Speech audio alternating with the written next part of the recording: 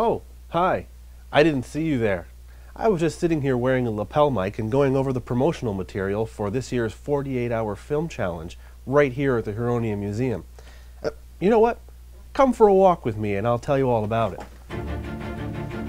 The 48-hour film challenge is a friendly competition where local filmmakers can come together and test their skills with one another. They will have 2 days, and only 2 days, to write, prepare, shoot, edit, and most importantly, deliver their masterpieces.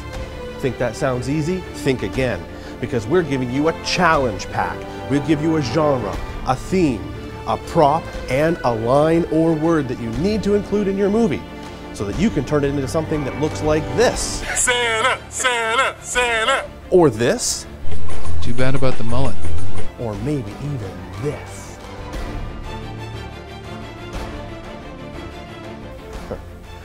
I know, right?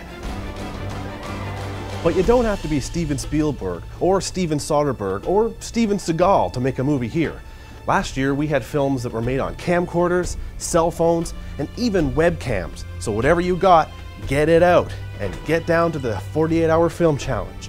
Oh, and by the way, if you are Spielberg, Soderbergh, or even Seagal, we'd be more than happy if you joined our competition. Just saying is all.